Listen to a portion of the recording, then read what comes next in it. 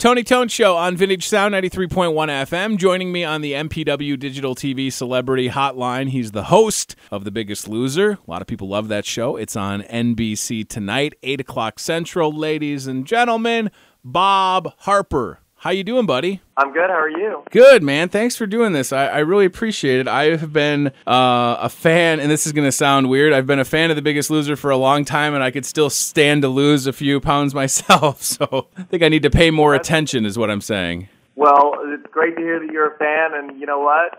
You can just get back on track any day you want. And isn't that true? So I'm inspired by all these people that come to the show and the success that they have and the things that you guys have put them through. It looks incredibly challenging. So right out of the gate, Bob, what's one thing that I could do or people listening could do that would improve our health? Maybe going to the gym, or is it a change to the diet? What would you recommend? That's an easy question. It is all about your diet. So I would tell you to start eliminating sugar every chance you can and at every meal that you can.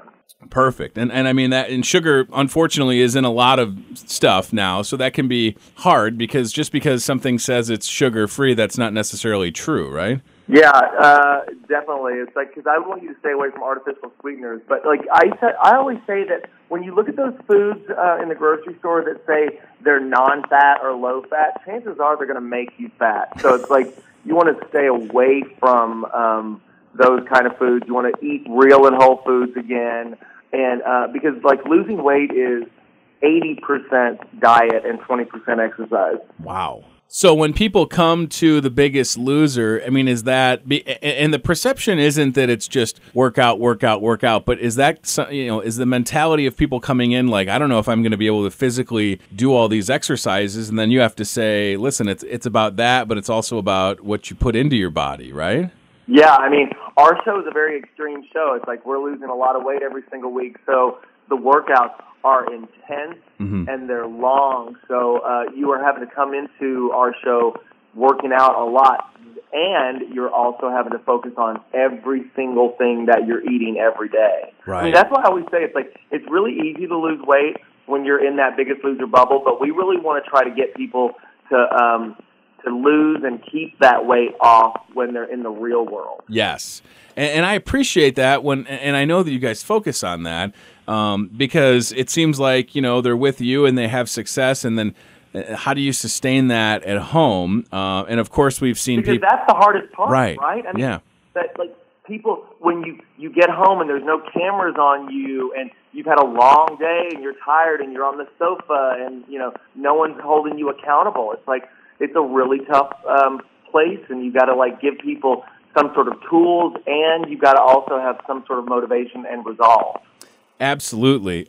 So, Bob, you go from and I'm not, it's kind of an interesting transition from trainer and coach to now host of The Biggest Loser.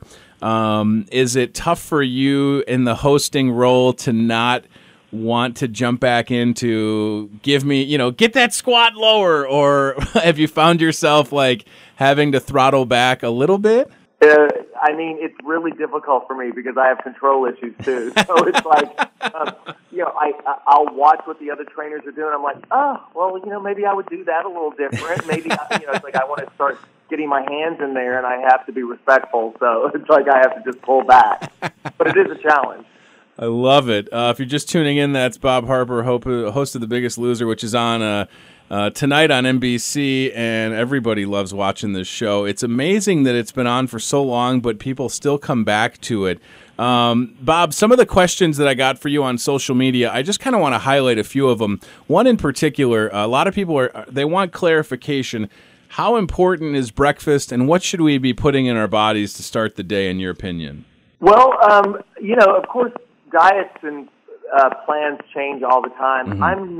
I've become not very much of a big breakfast eater. I found that because I work out in the morning, I like to work out on an empty stomach. I'll get up, I'll have a cup of coffee, and then get my workout. And then after my workout, I'll have that first meal. I think that that for me has really been helpful in my workout. Perfect. Okay, and it is.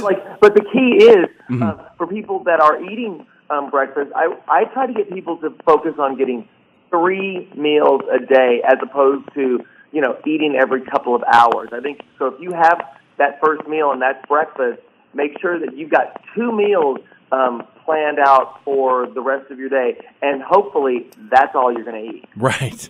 And how much water? Are you a big pro water drinker for everybody? Well, I'm not like a crazy drink a gallon of water a day. I think that like if you're working out, you definitely need to make sure that you're staying properly hydrated. Mm-hmm. But I don't think that people need to get so overboard with their water intake. I had Richard Hatch on the show last week talking, of course, about The Biggest Loser. When somebody like that shows up, because he does have an interesting track record of being on these shows, and he's kind of outspoken, what's your initial reaction to meeting Richard Hatch when you first started the season? Well, I thought it was interesting with Richard because he's a very intelligent man, and he had a question about himself. He wanted to know why he wanted to be fat. Those were his exact words, and it's because he says, I know the way that I should eat, and I know that I should exercise. And I'm like, just wondering why I'm just not choosing to do that. So I thought that was really interesting. But then, Richard coming on to our show, he realized very quickly that he was going to get no special treatment. I mean, he was going to have to focus on his own. He had to take care of himself. He had to, make his bed and get his workouts in and cook in the kitchen. I love it. And, I really enjoyed talking to him. Like people, I told people he was going to be on my show, and they're like, he's kind of a bad guy. And I said, I think that's just a perception, and he couldn't have been nicer. You know what I mean? Like, just totally agree. Yeah. I think people have an idea of who Richard is because of how he was on Survivor. Right. But he's actually very nice and quite pleasant to be around. Totally opposite. On social media, Twitter @MyTrainerBob. That's where people can find you. The book, Skinny Habits, The 6 Secrets of Thin People. And I know that you've written books in the past, Bob, but is this something that you want to continue doing? Because you do have so many great things and ways to encourage and empower people. So talk about the books for a second and what's coming up with you. I know you got some workout DVDs and stuff as well, right? I've been really excited about my books. I've had three of my books go to the New York Times bestseller list, #1, and I think that what I want to focus on right now, because I'm so focused and fixated on food and nutrition, that I want to do another cookbook, because I just recently co-hosted with Rachael Ray. I do that very often. And I did all these I did my Instagram foods, and people are very interested in what I eat. People love seeing that, and it's like I really want to do that again because it just seemed like a lot of fun. I think that's a great idea. And I mean, isn't it amazing that social media, while, it can be an outlet for people to have negativity, but it can also be so positive because you can interact with people that admire and respect you, and it could really take one post from someone like yourself to impact somebody. I mean, that's got to... Is it a little bit of pressure on you sometimes? I mean, a little bit? There's definitely pressure because, like you say, I mean, especially in social media, I mean, there are some really negative people out there that are just so quick to just, say something crappy. But there's so many more people out there that get a lot out of it. And so that's why I do it. I want to be able to just, kind of spark some sort of interest or inspire someone just a little bit for maybe just one day to do something better for themselves, and maybe that'll keep going. Well, I appreciate everything you've done, and we're definitely going to watch The Biggest Loser tonight on NBC. Before I let you go, Bob, you're in the East Coast. You got a ton of snow this weekend. What's the advice for people that it snows like that, and they say, well, that's why I didn't go to the gym because there was 20 inches of snow? What do you say to them? I say, well, I got out there and went to the gym, and let me tell you, the gyms were packed here in New York.